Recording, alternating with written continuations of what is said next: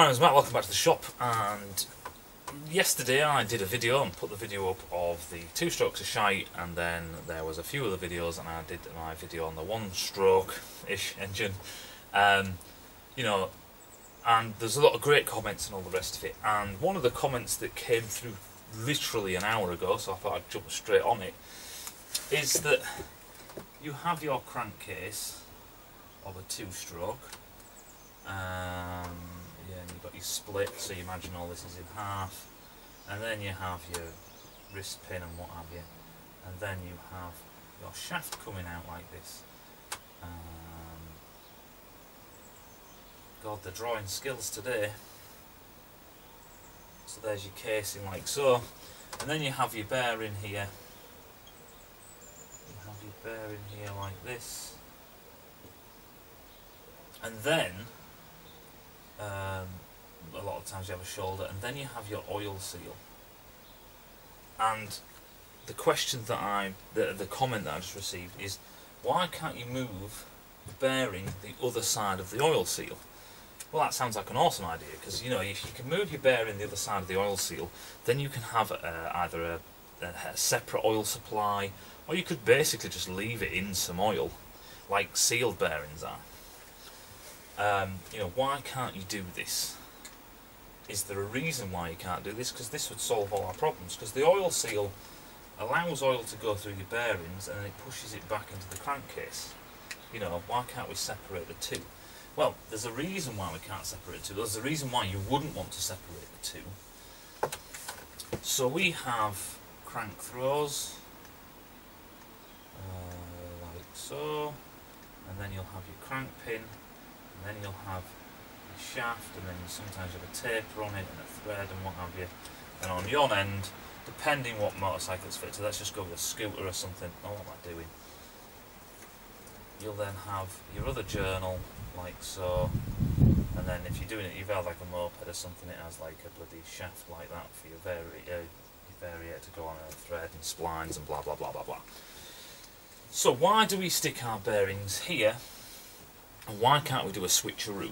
Well, the reason is because of the loading that happens with this engine. So when you fire your piston, you are putting a lot of load, you're putting a lot of force on the top of the actual crank pin.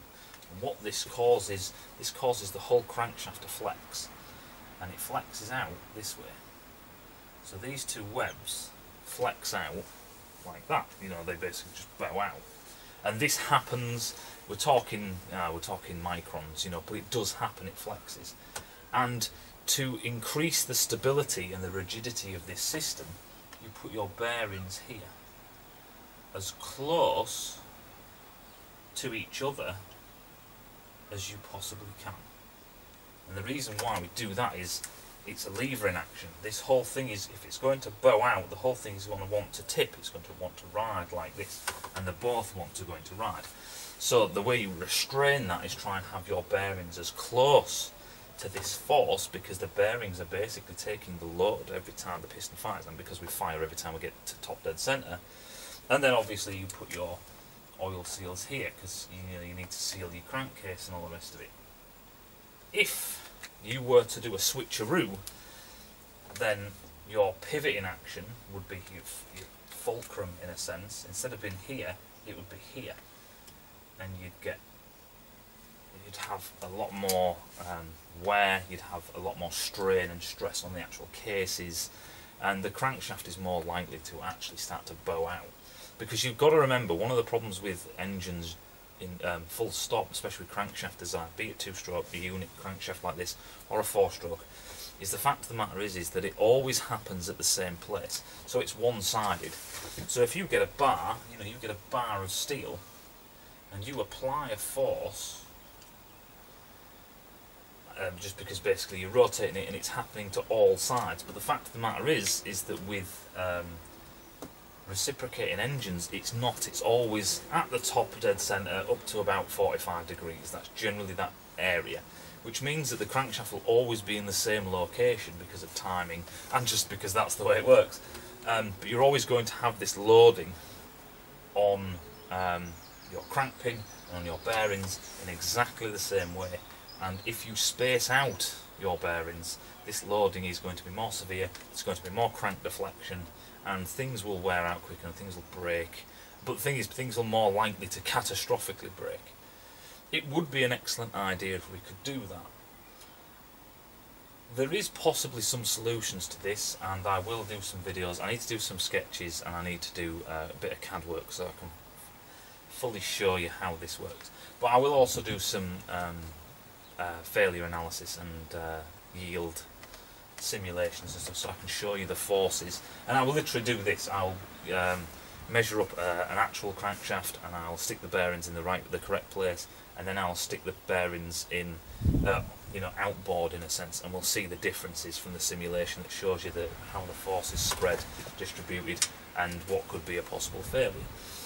The other thing is as well is it's thrusting. So this crankshaft is going to thrust from side to side because the con rod has some wiggle room, it has some play, and you usually have your plain thrust bearings in there, or your thrust spacers, thrust washers, whatever you want to call them. But there is thrusting. The piston and the con rod where your wrist pin is, there is some movement there. So this entire crankshaft can and will, because of the gearing, especially if it's got a helical primary drive, it will thrust backwards and forwards. And if your bearings are all the way out here, that thrusting, there's nothing to stop it, there's just a shitty oil seal. So your crankshaft will literally start to rub on the inside of your cases, which again is severely bad, puts stresses and strains on your crankshaft, fucks your cases, can make a real mess of things.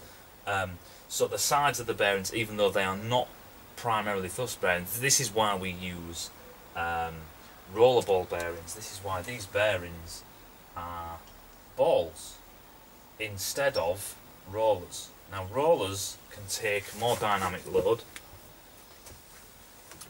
for a smaller size. However, rollers do not deal with thrusting. They only work radially. So rollers are great for your well, I'd say they're great for. They're used for your wrist pin at your small end because you can't fit a better bearing in there. That's one of the major reasons, is that you couldn't stick a big massive roller bearing in there. It'd make everything really heavy and so on and so forth. So the small profile is what is required here and here. And generally there is thrusting, and you can tell what happens when you don't oil it properly. It soon goes pop and bust.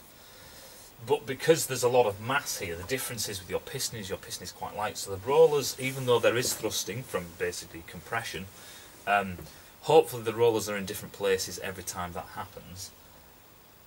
Same with your small end and all the rest of it. We're trying to fit small bearings in here to increase the longevity and what have you. So basically when your piston fires, it's pushing, it's basically compressing the bearing. When we talk about thrusting in this respect, we're talking about backwards and forwards, not in basically along the axis of rotation. So your big end and your small end bearings, they take up and down loading, which is what they're designed to do, whereas in ball bearings, ball roller bearings are designed to take radial and axial a bit, but they're obviously better at axial. But they, basically this is a hardened steel, it's a hardened steel face that's it's precision ground and all the rest of it, so it can take that thrusting and what have you. And usually you end up putting a radius on the inside of your web here, and that's pretty much where it rides on. But if you had an oil seal, which is basically just a thin sheet metal, pressing that's impregnated in rubber, that's not going to stop the thrusting of the crankshaft backwards and forwards, and you'd have horrible failures of your crank rubbing on the inside of your cases. So that's why we don't switch them out and do them the other side. It's not that you physically can't, it's that you would choose not to because it would be detrimental to your design. One day, do you know what, one day I'll get some cases, probably it's like a 50cc moped cases, we'll mill them out and we'll literally just flip them the other way and see what happens. But pretty much that's what would happen. Well, that makes sense, and I'll see you in a bit.